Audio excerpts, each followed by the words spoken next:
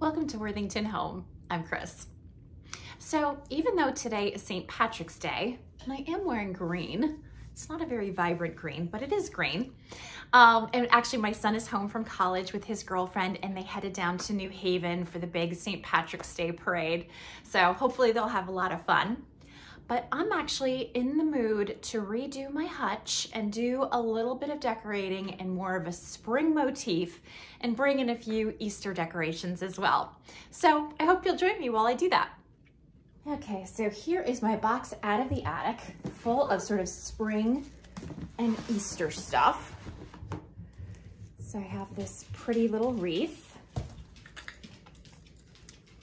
It's a little chick in a frame. And let's see what else is in here. I have just a variety of pretty little eggs.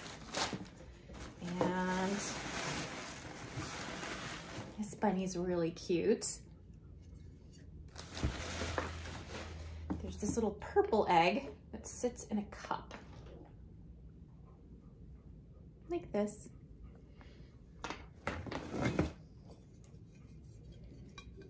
A little bunny plate. There he is.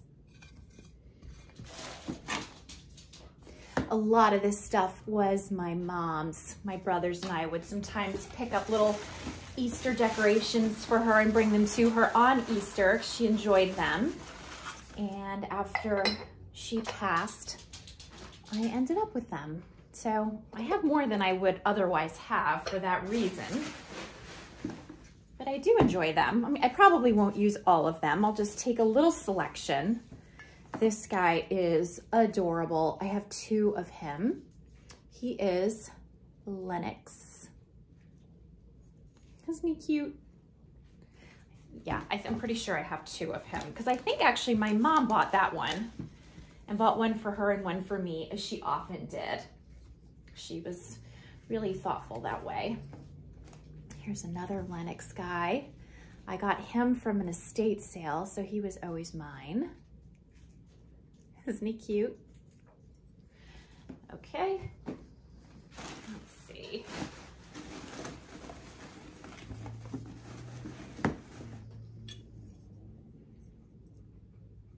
This little bunny with a flower, little tulip.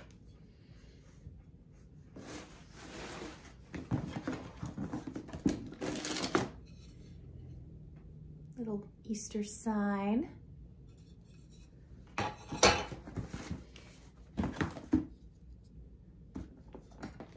Little wooden bunny. This is like a little group of bunnies that hold, I don't know, I guess they hold a candle. I don't think it's marked in any way. Here's another little bunny sign.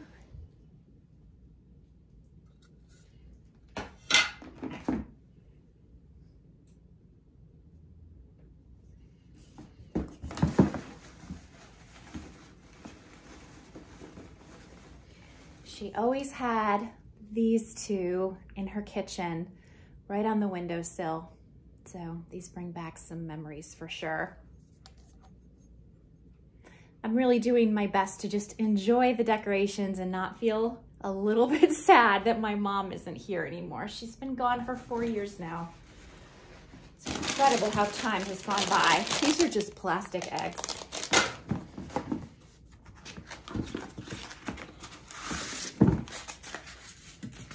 Here's another one of the bunnies with the basket. This actually has its original Lennox box, which I will keep together. That was clearly the one that was my mother's because she was organized in a way that I am not. And then I have some little holders for photographs, or as you know, I love to use postcards, little Easter basket. And, oh my gosh, this guy is a craft. It was a sock that was made into a little bunny. My grandmother made that. It's so cute. I think that's it. Did I get, oh, Oh, no, one more thing. This little hanging bunny in the shape of an egg, because why not have a bunny in the shape of an egg and then hang it? Okay, so here is the total stash. I also forgot to show you this little egg. That's a tree with little Easter trinkets on it. I'm not even gonna bother with this because I know the cats will want to smack these little ornaments around, but this is a cute piece. My son used to absolutely love this thing when he was little, but I think this is not the year for it, so I'm gonna put that aside. The cats are already showing way too much interest in this bunny, so he's gonna go to the side, she is gonna go to the side as well. I'm not gonna use that hanging basket. I'm not gonna use this brown bunny. I'm not gonna use this little egg holder or the plastic eggs. I am probably not gonna use this purple one, but everything else is up for consideration. Okay, so I think the first thing I'm gonna do, I'm gonna take, this is like a little plastic floral arrangement piece. I'm gonna stick this in my compote, and I'm gonna put this little wreath right inside it. And then I'm gonna take some of these little pretty eggs and just pop them inside for a little Easter floral arrangement.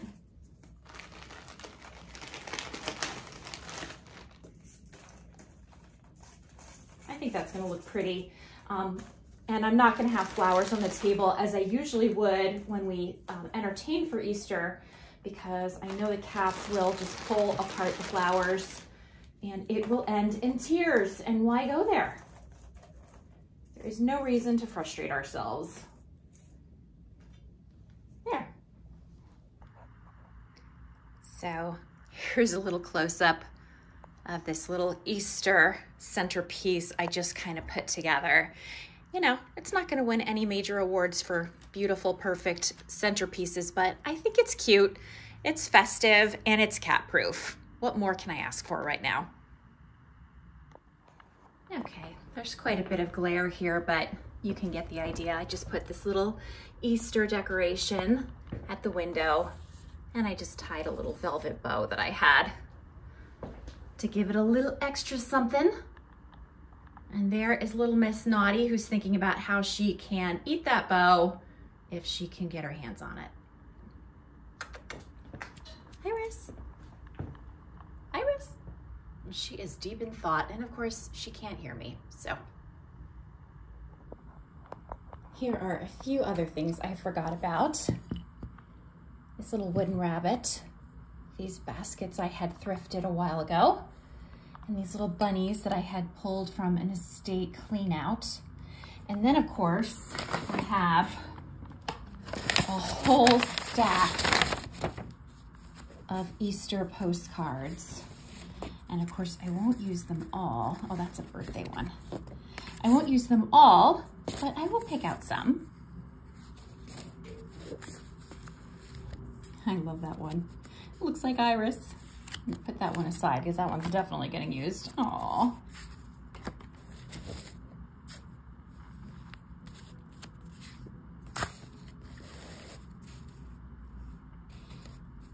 I just love these. So anyway, just show you two more.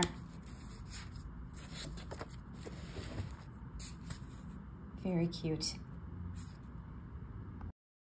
So to get this show on the road, I need to clean off this hutch and take down all of the remaining St. Patrick's Day decor items. And I can give everything a good dust and then begin again with spring/Easter decor. I really like the way this hutch had turned out, so I hope I can recreate something nice this time around.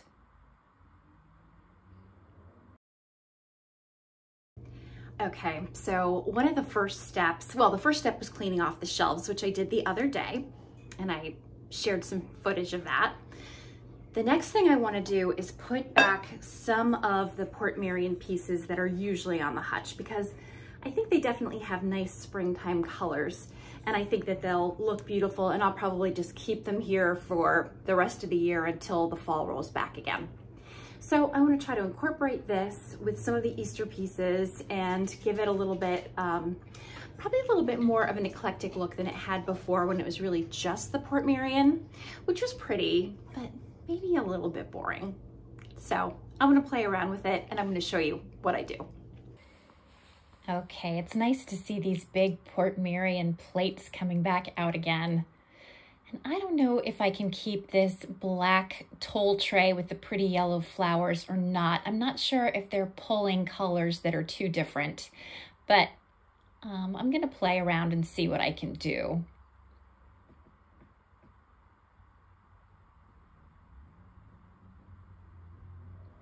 I don't know if the black is just too heavy next to the white, but I'll put a few more pieces in and then decide.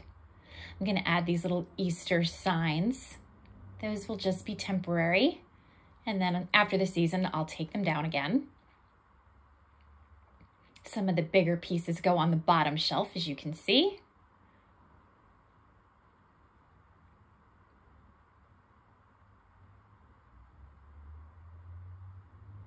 It's harder to put together a seasonal hutch than you might think. It's hard to get all of the shapes and sizes right. And of course, I'm also trying to remember how I had it before I had disassembled all of the Portmeirion, which I did right after Christmas. I think that white bunny is gonna be perfect, and the plate, but I'm not sure that this grouping is working out.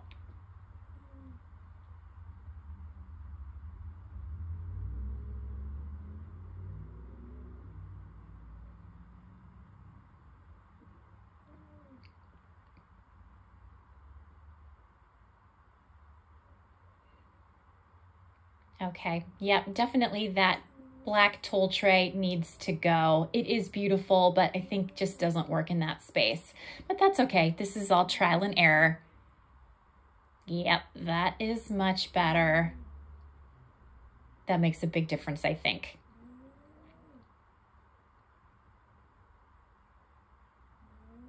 And I think the little pops of green really help. Otherwise, it's just a little bit too white.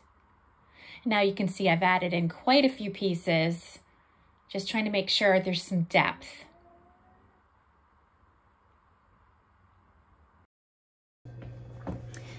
I'm pretty happy with how this looks. My intention, as I said before, is to break up some of the Portmeirion, but I don't know, I kind of like it more or less how it was, but with a little bit of Easter thrown in the mix. I'm pretty happy with this. I think my next job is gonna be to try to decorate the fireplace mantle in the kitchen. So that's next. Okay, we're gonna start as we always do, and that is by cleaning off what's already there. It's time to put all of the St. Patrick's Day decor into a box and pack it back into the attic until next year. I know I want to use some antique Easter postcards, so I'm starting there. And I definitely want to use these little Lennox bunnies.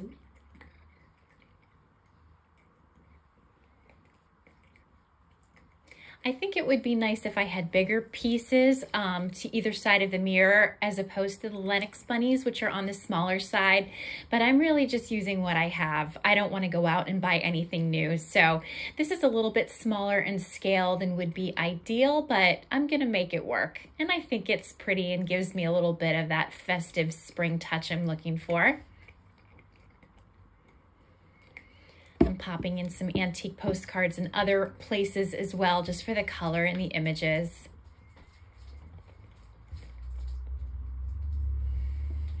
I think this may be done. Okay, so let's just take one more look. I'm gonna fix this little stack, so actually let's remove that right now. So here is the final hutch, just a little bit of Easter, and there's the top. And then the mantle is pretty basic. Just have some postcards.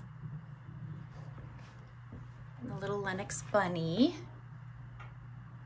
And the little bunnies I found at the clean out. And then I put some little candies in these glass vintage baskets. And some more postcards. It's pretty simple, but definitely gives an Easter feeling. And I think it looks cute for now. Yesterday, I passed a Goodwill in Farmington, somewhere near the West Farms Mall in Connecticut, and I hadn't been there before and I hadn't seen it before, so I thought I'd just take a little bit of time today and check it out. Let's go.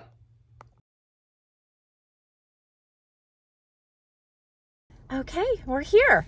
This isn't actually Farmington. This is New Britain, right on the Farmington line. So I had the location wrong, but hopefully the store will be good. We'll find out.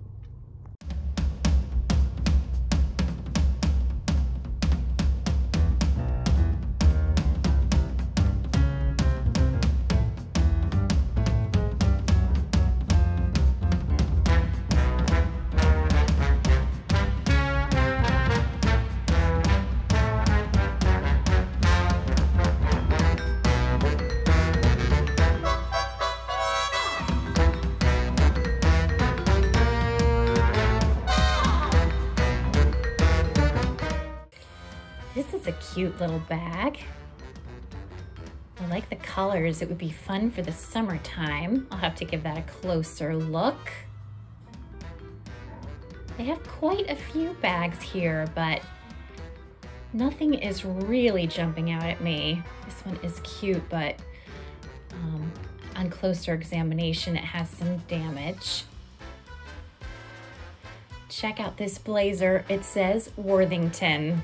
I think I was meant to have that. Unfortunately, I don't tend to wear blazers as the weather gets warmer, so maybe next time. Look at all the clothes. There's some nice things in this group. I like this coat.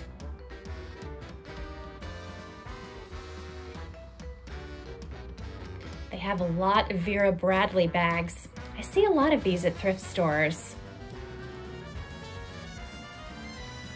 $5.99, not a bad price. $9.99 for the bigger one.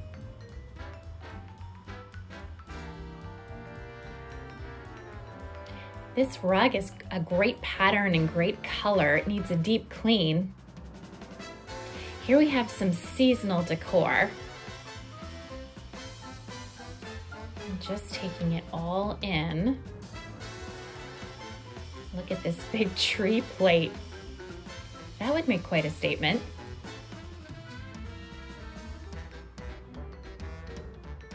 I like this bookend. I really wish there were two. This is a pretty little tray.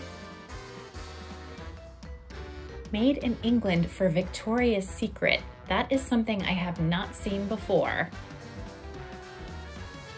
This picture is very sweet. It has like a courier and I've seen, and some lusterware teacups that really just don't have any resale value, but they're very, very pretty. Nope, there's another one.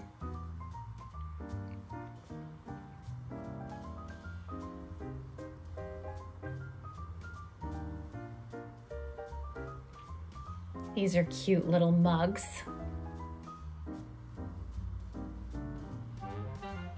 Little Christmas tree. Santa Paws is coming to town, $2.99. This is kind of a nice one as well, but it's definitely not old. It's an interesting little like copper bucket. Copper Crock Club. These are interesting, $3.99. Dishwasher safe, good to know. This is a cute little piece, $3.99. And a teacup and saucer. Canes or Cons, I'm not sure the maker, but made in China. This one was made in Japan. It's a pretty little plate.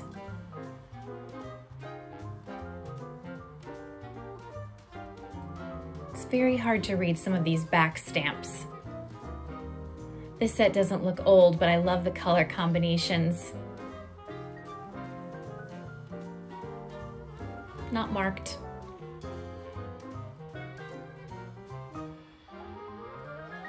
That's interesting. Little like war scene. This plate's beautiful. Oh, chip. Oh, and it's Limoges. What a shame. That would have been my find for the day. I've been having very bad luck finding Limoges that's not broken lately. This tray is great for $5.99, but I would never be able to fix that pitting in it. It's a cute little Christmas frame. Lots of little odds and ends on this shelf. Some little cartoon characters.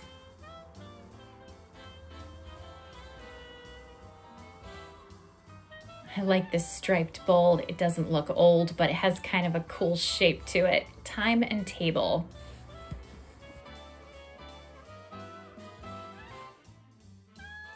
I think that was $4.99.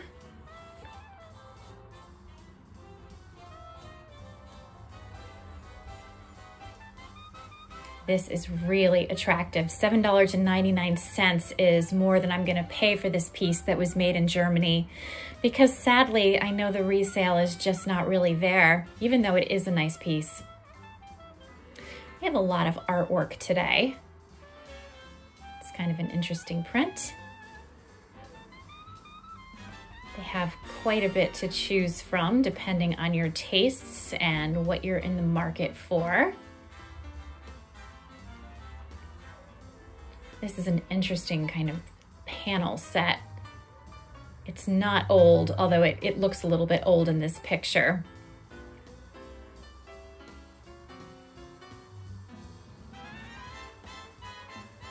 You know I'm a sucker for a cat.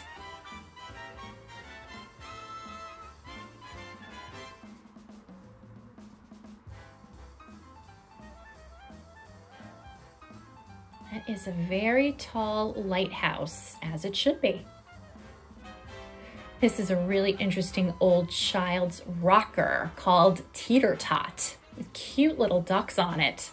It is adorable and seems to work really well. This could be a cute little porch or patio set. I like the legs on it. I don't know that the table matches particularly well. $149.99 seems like a lot to ask for it, in my opinion. And it looks like it's also missing at least one chair. I've never seen a bin of fabric at Goodwill before. That's something new. I like this blue fabric very much.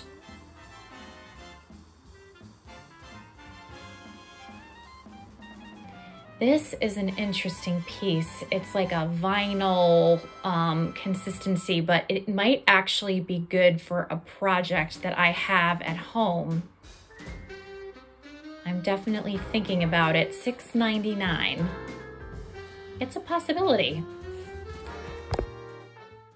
So that was a really nice Goodwill. I will definitely go back to this one, but I only bought one thing.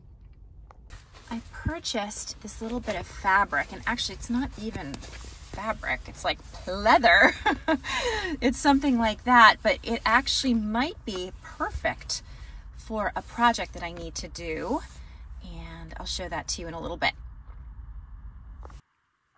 Eric picked up this adorable little stool for me while he was at an auction, and it's perfect for my vanity table, but you can see that the upholstery is in very bad repair.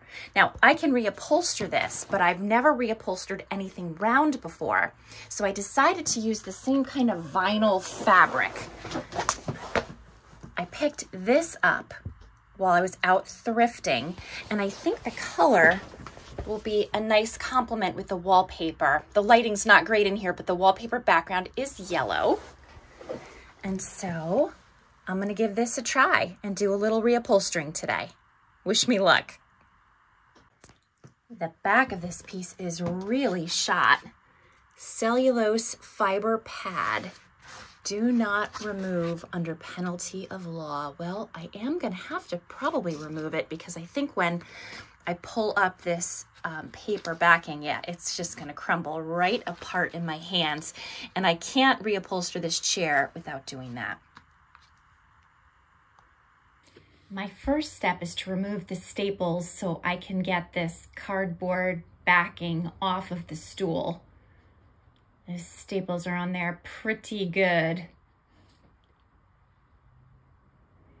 It's really important to disassemble this entire piece so I can see how it was put together, because that will guide my reupholstery.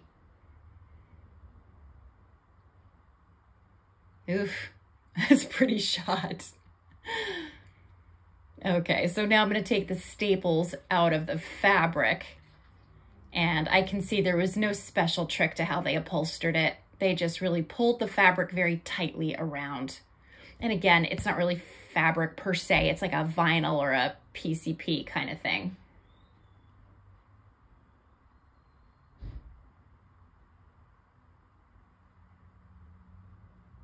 I just want to point out this is not a tutorial of any kind. I'm just showing you what I'm doing. I don't possess the expertise to really teach anybody else how to do this. I'm just kind of feeling my way through it. And here you can see a little bit of a close-up. Now I'm just peeling off the fabric. I've gotten all the staples out. And there's the foam pad and the wooden insert that gives it its shape.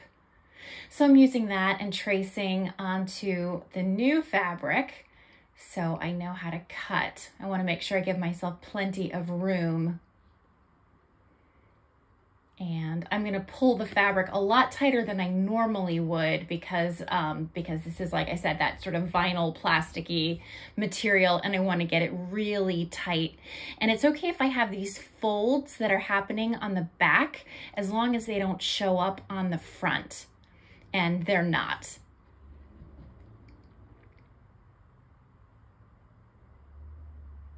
This is a pretty straightforward project, actually. You can see here I'm mostly done. I'll just finish this up. Again, pulling it tightly so that the top is nice and smooth.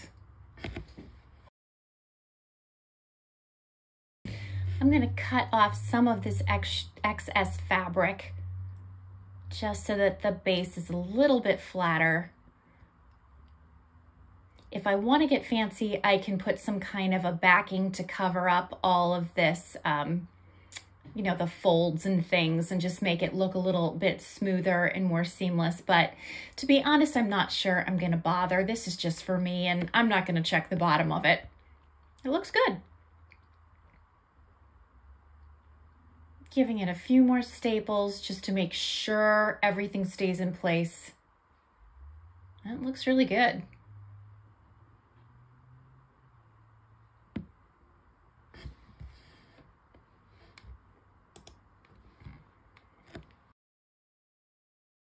Here's the finished result.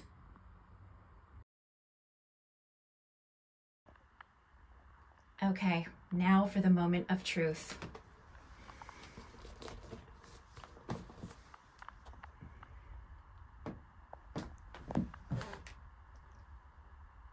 I think we need to get the full effect.